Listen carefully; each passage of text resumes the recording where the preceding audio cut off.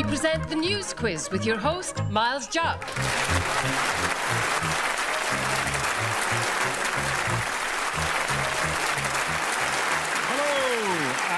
Welcome to the news quiz. We start with a cutting from the Metro, read by Susan Ray. A couple from South Wales have appeared at Hammersmith Magistrates Court after being captured on CCTV having sex in public at the Westfield shopping centre. The magistrates said that the couple would now be temporarily excluded from coming within the M25. Thanks to everyone for sending in that rudeness. And thanks to Susan for using that particular emphasis. Now, let's meet the teams. Really welcome first on my right, Hugo Rifkind and Lucy Porter.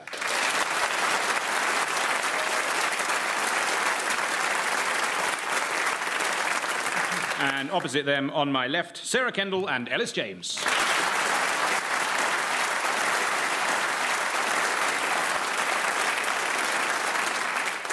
So, Hugo, why has contract dismay kept the doctor away?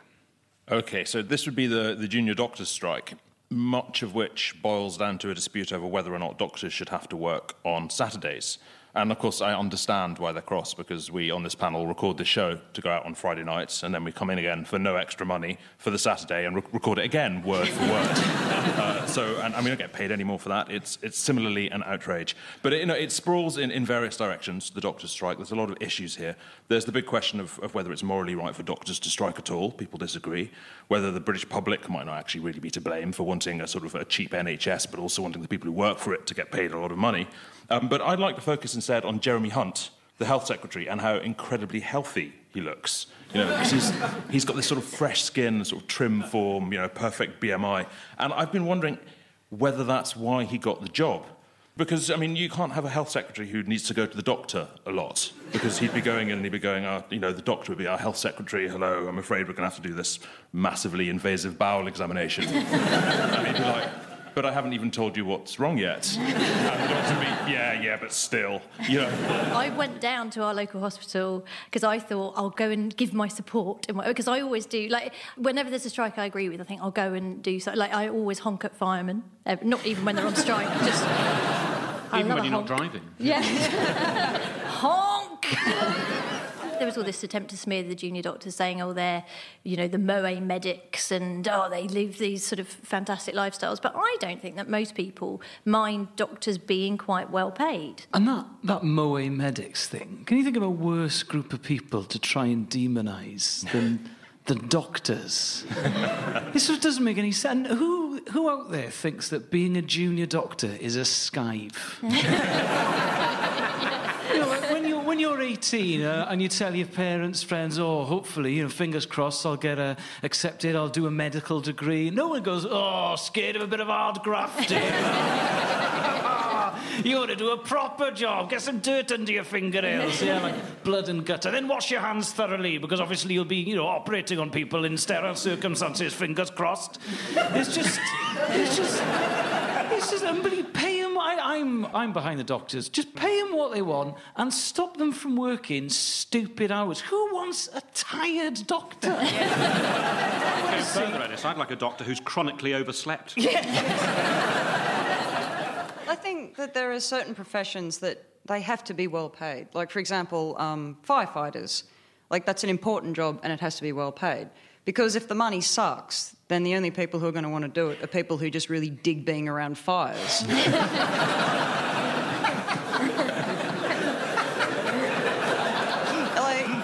So if you pay medics badly, you're just going to get a bunch of people who just love diseases and scalpels. The money sucks, but hey, I haven't slept in 36 hours and I get to cut people. According to the government, how much more likely are you to die if you're admitted to hospital after suffering a stroke on the weekend? 20%, but hasn't that been discredited? Because people tend to only go into hospital at the weekend if they're very ill, otherwise they wait until Monday, rather than doctors sort of taking it easy on a Saturday and thinking, sod it. But you're more likely to die in hospital at the weekend, even if you went in not on the weekend. In fact, you're marginally less likely to die if you go in on the weekend, because... I don't know, you just are. Because it takes a few days to die in hospital, normally. But it takes longer to die in hospital, what, presumably because there's doctors and things like that trying to stop you I don't know. dying. It's a false economy, isn't it, doctors? They work very, very hard to keep people alive. But, they're just creating more work for themselves, aren't they? It's very tricky. Could you check, like, at what point in the weekend you're more likely to die? Isn't it the early morning? There's something about, I think, in old people's homes, they say that the most likely time to die is sort of like 2, 3 in the morning. There's something about the circadian rhythms or something. It's also when the boiler timer comes off.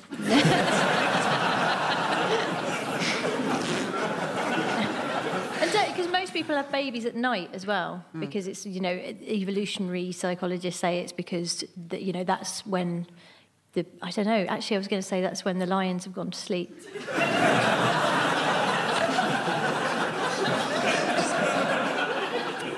Richard Dawkins, eat your bloody heart out. Anyone know what happened in Sandwell Hospital in West Bromwich? They called the doctors back to work, but the email had been written the day before. The email saying, it's really busy, come back, we need you. And they went, no, you wrote that yesterday. That's cheating, surely. They called it was a level 4 incident, they said, which is a very serious level 4 incident. Level 1 is slipping on a banana skin. Level 5 would be Ebola, or a consultant's Audi being blocked in.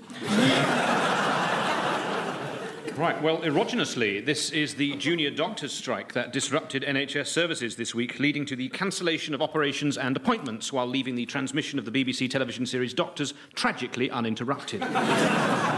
The strike was partly in response to the government's plan to achieve a 7-day NHS. Personally, I would have thought that 7 days wasn't actually all that ambitious. I'd like the thing to go on all year round, but hey, not up to me to tell people how to do their jobs. The junior doctors were joined on strike by many people who supported their cause, as well as several rather irritating people who just wanted them to have a quick look at this mole they've got. One doctor on the picket line at St George's Hospital, Tooting, paid her own inspiring tribute to Health Secretary Jeremy Hunt by holding aloft a large handcrafted turd called Jeremy. When I say handcrafted, I mean it was made out of fabric, not... well, you can imagine. 2 points to Hugo. Lucy, who wants to sink estates?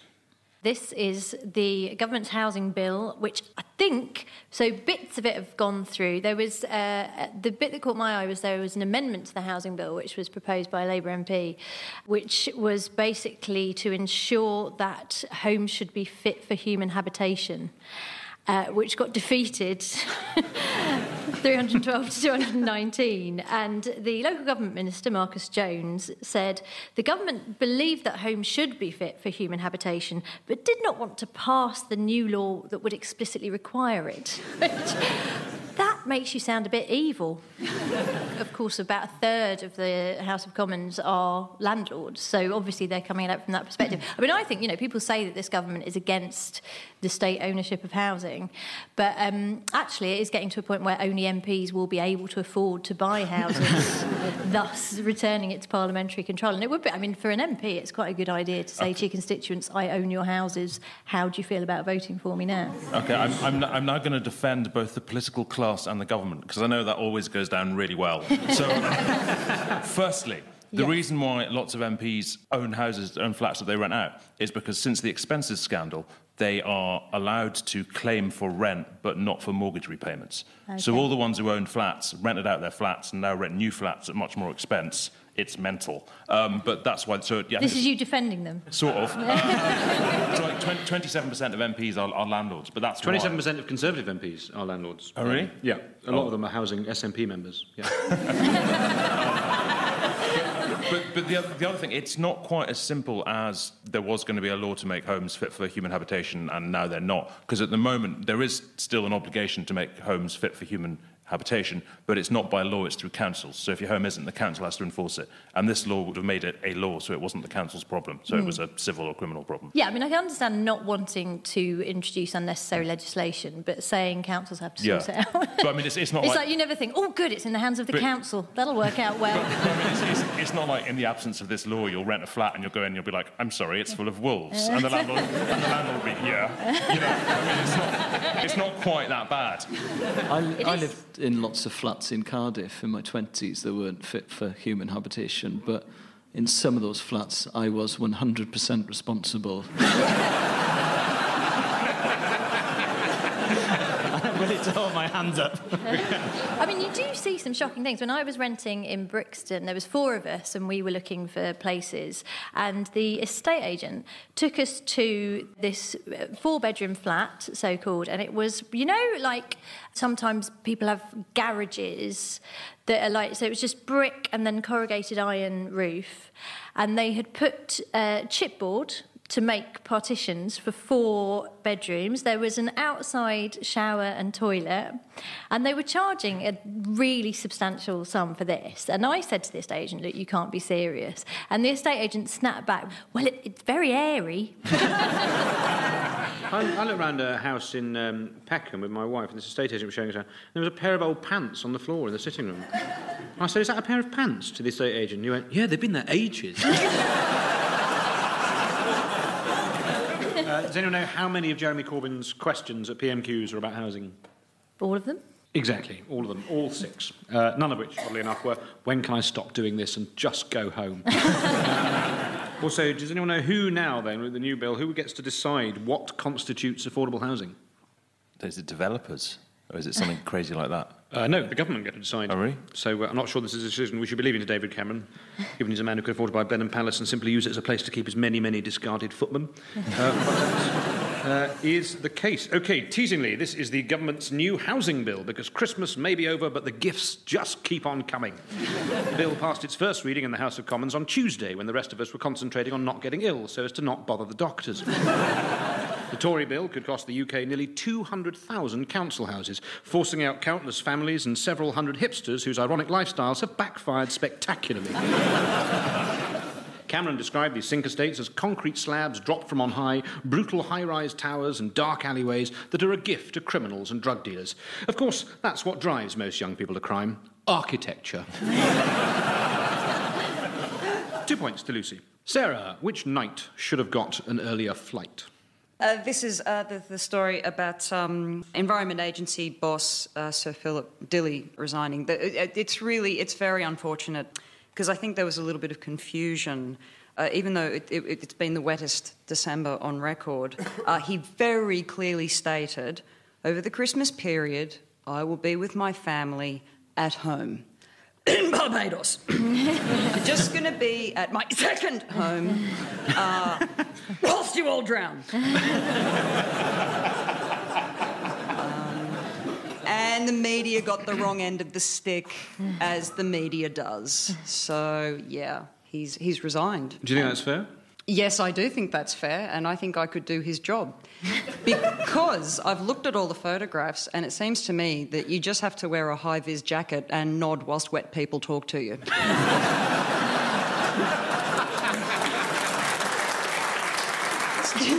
You know, it's really unfortunate, though. The fluorescent jacket really highlighted his Caribbean tan.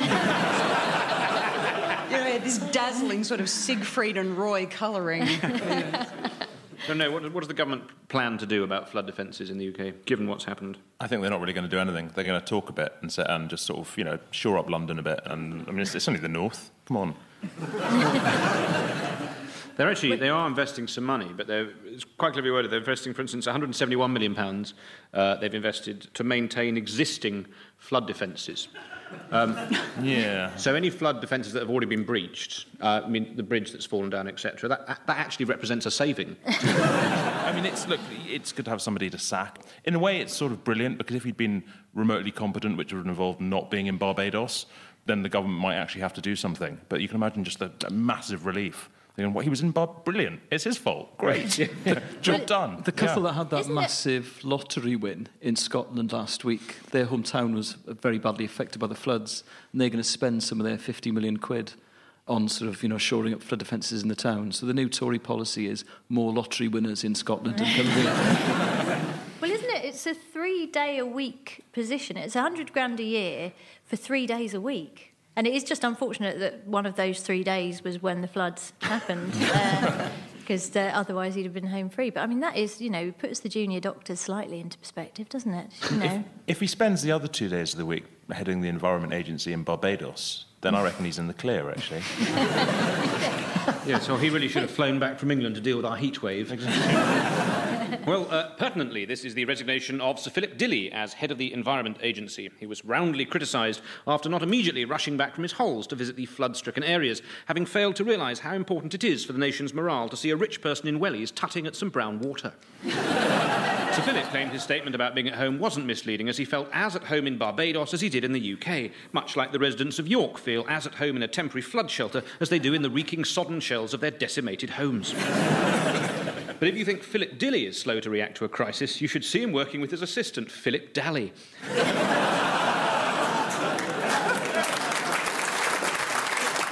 They don't get much done, but it is enormous fun for all the family. Anyway, he has now officially resigned and is presumably looking for work, so do get in touch with him if you have an opening that would suit anyone who is overpaid, underprepared and usually unavailable. 2 points to Sarah. Elis, have a listen to this. I need some wheels to move you around. I borrowed some tools to chisel you down. Time on and off us. 1,000 ways that make you statuesque. Oh, statuesque by Sleeper. Elis, who wants to send Rhodes to ruin? Right, OK, well, that is the Cecil Rhodes statue story. If you're new to this story, if you haven't been following it, Cecil Rhodes, he was a 19th century imperialist, as you can imagine, from a 19th century sort of colonial businessman with a moustache called Cecil. He was a massive racist. I mean, even by the standards of the day, he was pretty fruity in some of his opinions. And not after a few pints. I mean, all the time. Core philosophy stuff.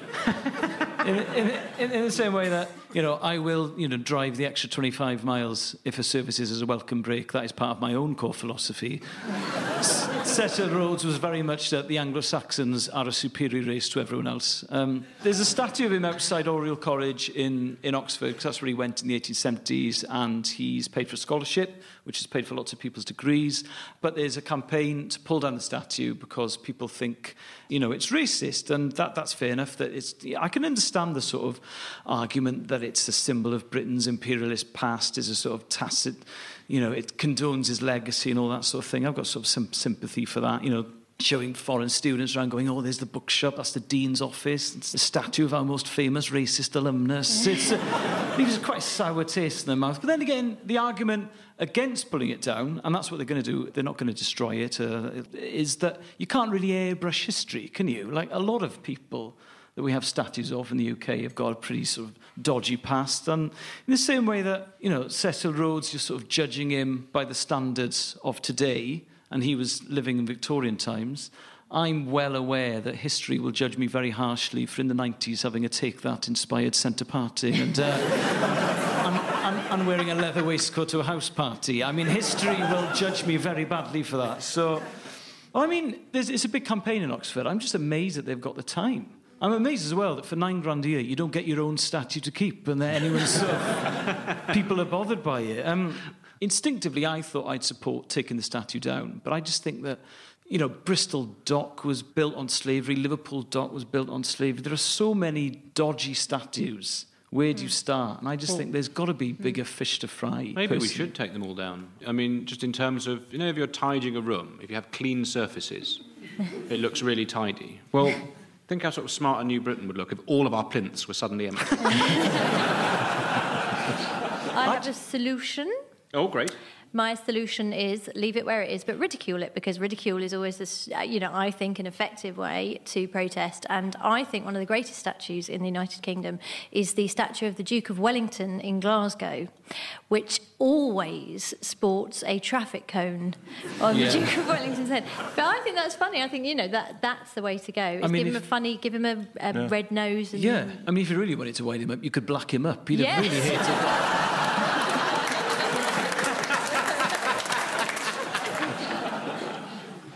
Ineluctably, this is the Chancellor of Oxford University, Lord Patten, who, despite student protests, has refused to remove a statue of the imperialist white supremacist and one supposes difficult dinner party guest, Cecil Rhodes.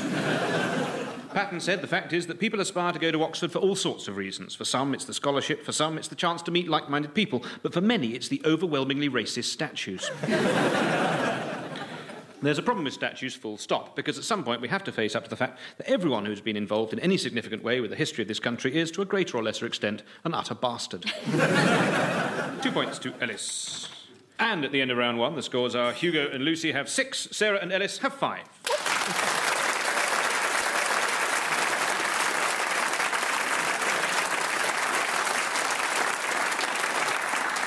We start round 2 with a story from the BBC News website.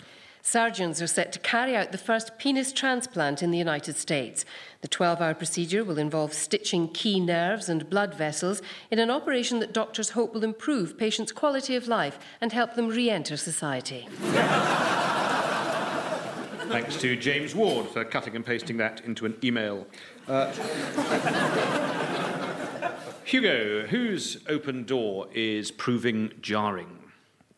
This is this really quite upsetting story about, on New Year's Eve, gangs of men who may or may not have been migrants, may or may not have sexually molested lots of women in Cologne, in Germany. And there's quite a fuss in Germany because, of course, Angela Merkel has had this sort of open-door immigration policy for refugees, letting in hundreds of thousands of people. And this is being directly linked. There's this idea that the media underreported this for fear of stoking racial tensions, but it's put the country's sort of liberal politics in some degree of crisis, and they're not quite sure what to do about it. A more recent sort of controversy has come from the mayor of Cologne, who's suggested that women can actually do something about all this themselves by, and she said, to quote, by just keep at an arm's length from strangers, which has been said, this suggests that it's all women's fault and they should be doing it themselves. But also that phrase, to keep at an arm's length from strangers, I mean, personally, I'm just not sure it's the best advice to tell Germans confronted with a racial minority to stand in a public place and stretch their arms out.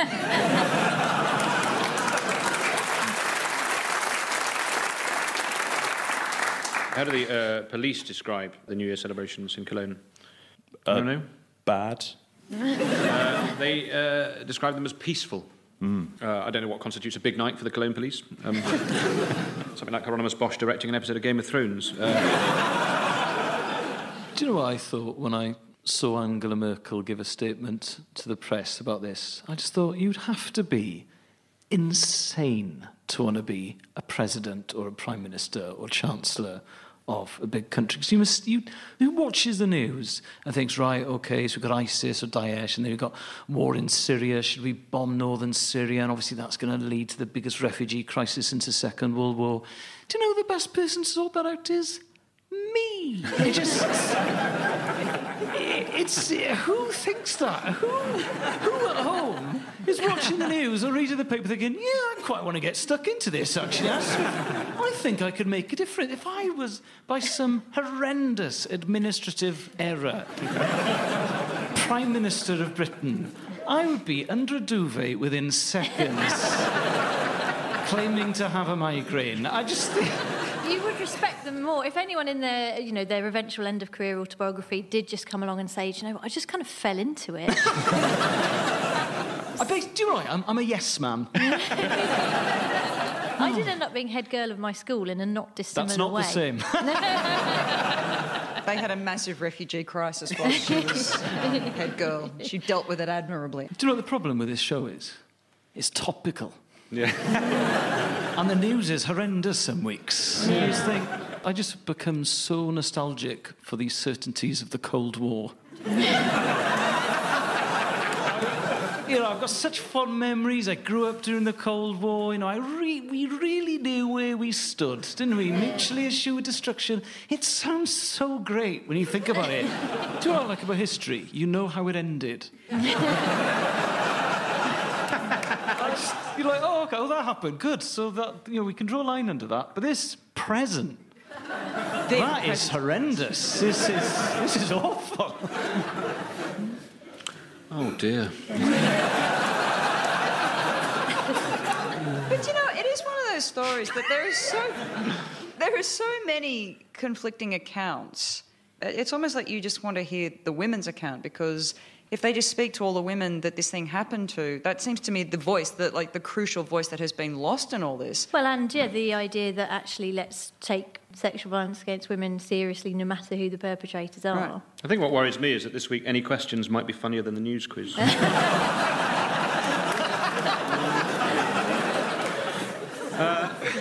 often is. Thanks Lucy. Thanks, Lucy. And At least there was David Bowie, though, to cheer us up. God, Yeah. it's been and Alan Rickman. I mean, Yeah. can't. Did you see the Rick Wakeman playing Life on Mars? That was just absolutely gorgeous. I shared a dressing room with Rick Wakeman once at a charity thing, and I said to him, when you wake up in the morning, how long does it take before you think, I played the piano on Life on Mars? And he said, well, you've got to remember how many Des O'Connor albums I also played on.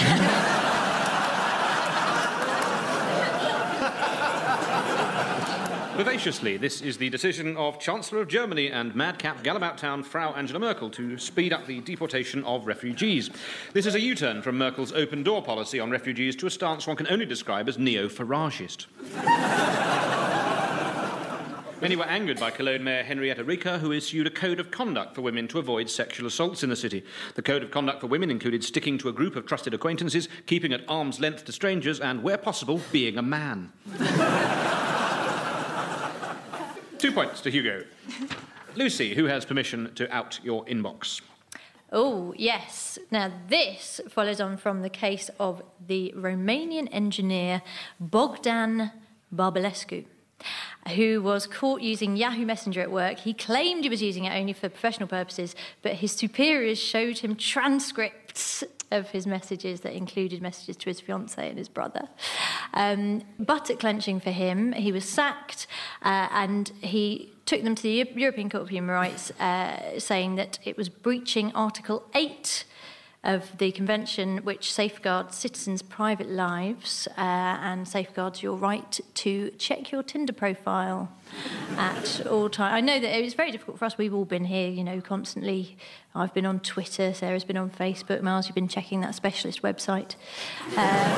Basically, what this means is that your employers are allowed to monitor your use of emails while you're at work, social media. Some debate about if you're on their Wi-Fi, does that mean that they're providing the equipment for you so you can't sneak into the bogs and text someone about how much you hate your job without them being allowed to see it? So it will be interesting to see what the ramifications are of this in the long term. But I wouldn't mind if companies could enforce some stringent policies, things like if any of their employees send an email where they say they're reaching out or touching base, that's immediate dismissal.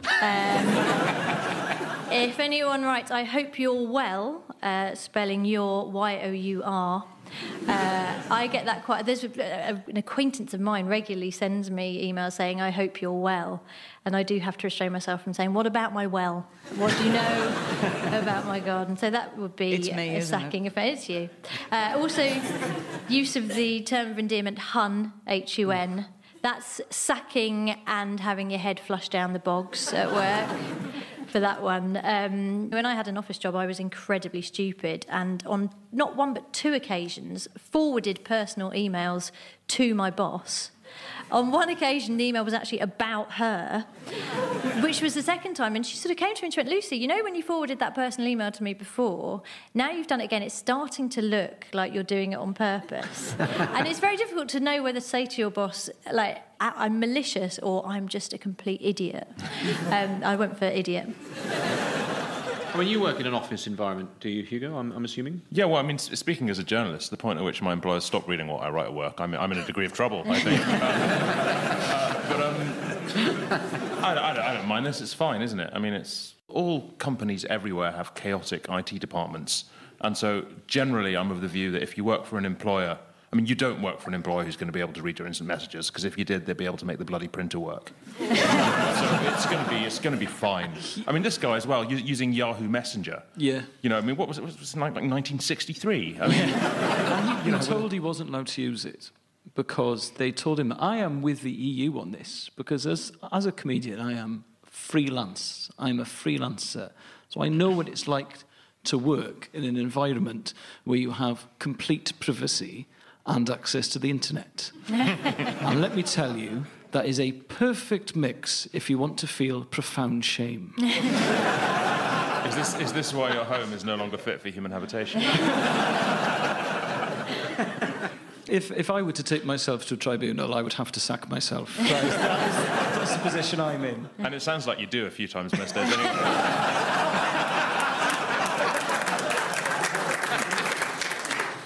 I didn't even know what Yahoo Messenger is, to be perfectly... You can probably figure it out, can't you? No. A messenger is Yeah. like a sort of herald, but he doesn't have a trumpet. He goes... Exactly. That's it. Yeah. I mean, what is it, though? Is it email? No, it's like sort of chat. It was like MS. It was like the Hotmail had MSN. It was like the Yahoo version of MSN. But they haven't used it for it. No one's used it for ages. It was rubbish. And then there's G-Chat, isn't there, on Is this like on texting with Gmail. a computer? I don't want to sound like it's like texting. How old are you, Miles? It's like texting with a computer. I imagine you're... But how do you heat the wax to seal the letter? How do you... You write the words, and your friends, if you have any, read the words, and then they write words, and you read them. But it all happens instantly. Like, email takes a bit longer. Yeah. The post takes even longer than that. Right. So on that kind of spectrum, it's at the fast end. Yeah. But how can it be quicker than an email? Because that's like... What? It's exactly that noise. Because it tends to be... You tend to go sort of line by line. So you'd write, hey, Elle, and then as I'm responding, you can see little dots that show you that I'm writing, and then I go, hey, Miles, and then it'd be your turn. And it's basically... But then what would I say? It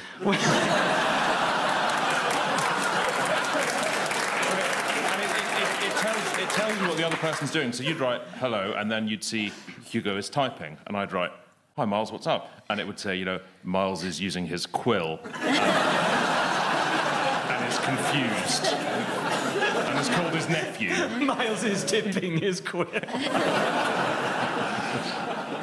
Have you got yourself in trouble in this particular way ever? Sarah? No, my brother did, though. My brother worked for an engineering firm, but it was an international engineering firm, and he just forwarded this email. It was a really crude joke, and he forwarded to what he thought was like the 15 guys in his office. But he forwarded it to every single office internationally that this company owned. And he had something like 3,000 complaints in his inbox. But he saw them clicking over in real time. He was sort of watching it going, oh, my God, what have I done? And it just got worse, like as each time zone woke up and saw this offensive joke. And then he was, like, waiting for the next time zone to wake up. Like, he was sort of looking at the map of the world going, oh, God, Cuba's waking up now. Divertingly, this is the news that the European Court of Human Rights have ruled that it is permissible for employers to read the personal emails of their employees if they've been sent during working hours, giving personnel directors up and down the land the thrilling opportunity to become even more popular. I like to keep all my work-related griping secret by hiding them in coded messages throughout the show. Elis is being really off with me today, and I think it works very well as a system. The UK Information Commissioner recommends that employers encourage workers to mark messages as private or personal to help HR find the really juicy gossip quickly and efficiently. I bet the BBC are doing this as well, keeping tabs on the non-stop applications being emailed to other media organisations by a demoralised workforce desperately scrabbling for a place on the last helicopter out of Saigon. 2 points to Lucy. Sarah, which mogul's updated his model? Yeah, well, it's bad news, ladies. Mega hunk Rupert Murdoch. He's official. He's taken now. He's engaged to Jerry Hall, and I think Jerry Hall is a genius. Personally, I'll tell you what the secret is to being happily married to an ageing billionaire. Lots and lots of surprises. Just as many. Good morning. I'm sorry. Sorry, it's 4 a.m. I didn't mean to startle you.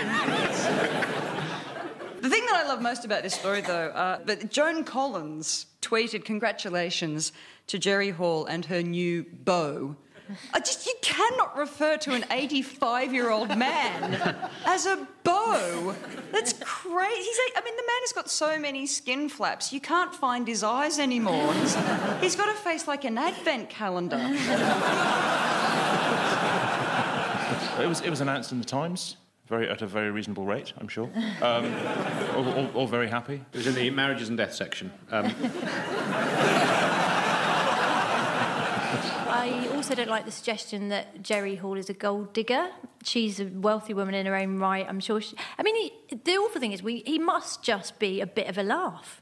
She must think he's all right, and that scares me. What's he? That scares me a lot. But it is, I've been in a similar situation to Jerry Hall.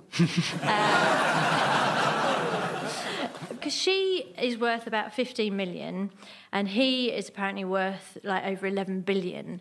And when I was at university, I was a student, I was skint, and I went out with someone who had a full-time job at Superdrug.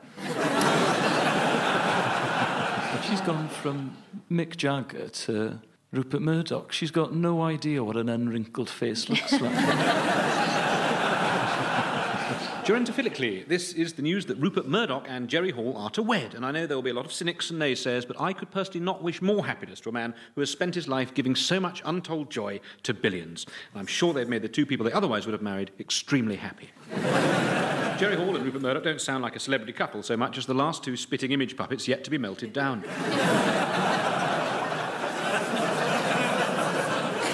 It could just as easily have been Jane Torville marrying Gaza. Jerry Hall once said, to keep a man, you need to be a maid in the living room, a cook in the kitchen, and a whore in the bedroom. Although one imagines it would be more useful to Rupert if in every room she could just be an ambulatory nurse.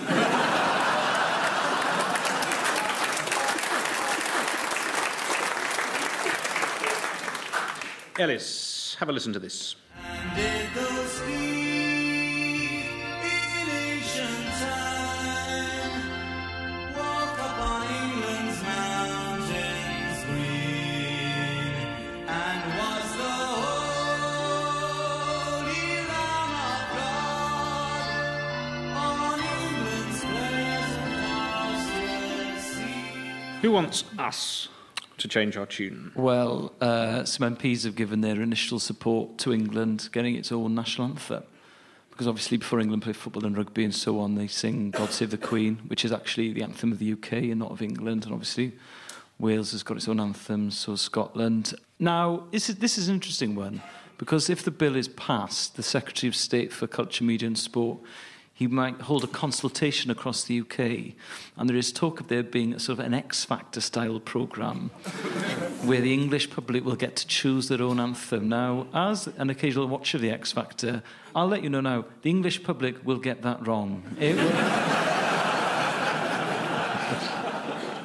It's a real minefield as well, the national anthem. I just hope, for the sake of all English footballers and Jeremy Corbyn, can it be an instrumental? Or about Marx. But we're lucky in Wales, because we really like our national anthem. The Scots like this, the French like this, the Americans like the Star Spangled Banner. I just think, judging from the Welsh national anthem, what you need, whether it's Jerusalem or whatever, you need a sort of strong melody, a bit everyone knows. It's got to sound great when you're drunk. I mean, it all points towards the hokey cokey. Everyone knows it. It's politically correct. It's very inclusive.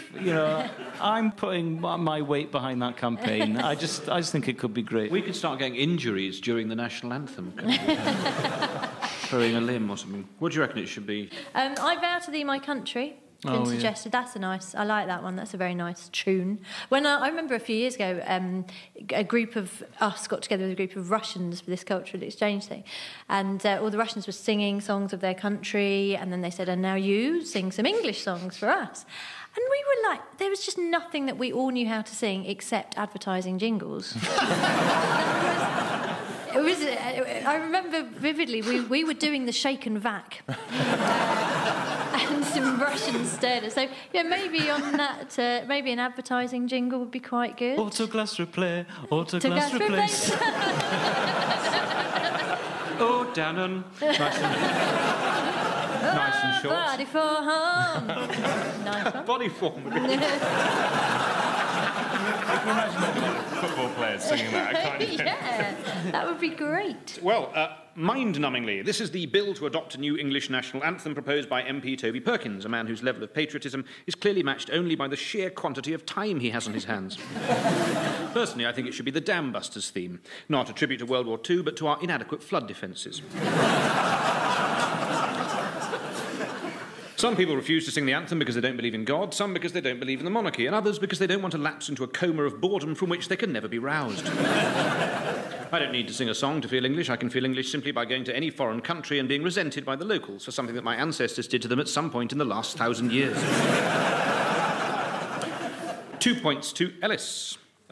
Before we reveal the final scores, has anybody got a cutting they'd like to share?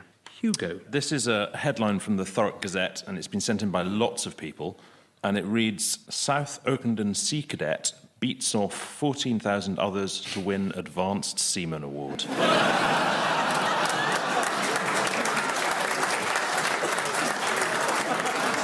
I don't even know why that's funny.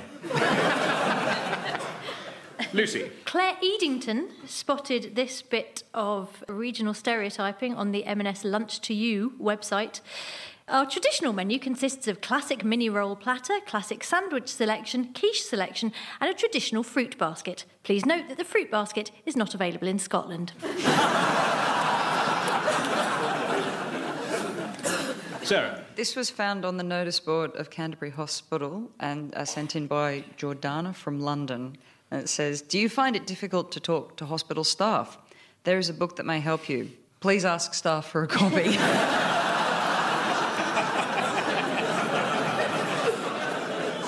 Elis. Following is an extract from a Mid-Wales shooting newsletter sent in to us by Nicholas Ralph. Traditionally, following the first shoot of the pheasant season, prizes are awarded for the best bag.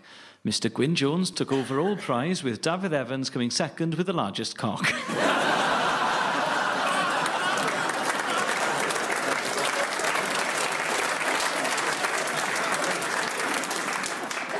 Thank you. And now let's take a look at the final score. Hugo and Lucy have 10, and so too do Sarah and Elis.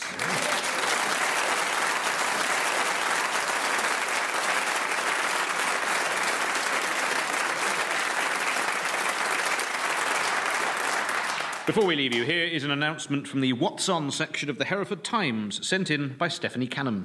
Tomorrow's health walk will start at 10 a.m. Meet outside the chip shop. And with that, goodbye.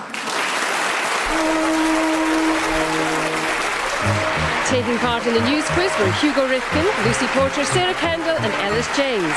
In the chair was Miles Jupp and the news was read by me, Susan Ray. The chair script was written by Lucy Clark, James Kettle and Tom Neenan, with additional material by Liam Byrne and Dan Kiss. The producer was Richard Morris and it was a BBC radio comedy production.